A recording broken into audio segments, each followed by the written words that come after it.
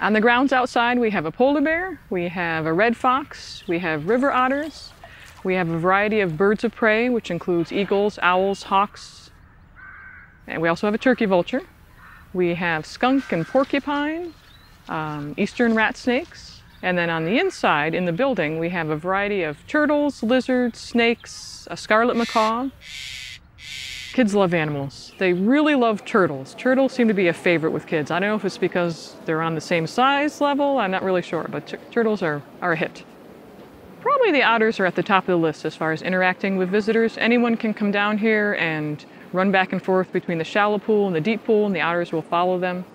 If you call them, they'll come running over, so they really pay attention to the public.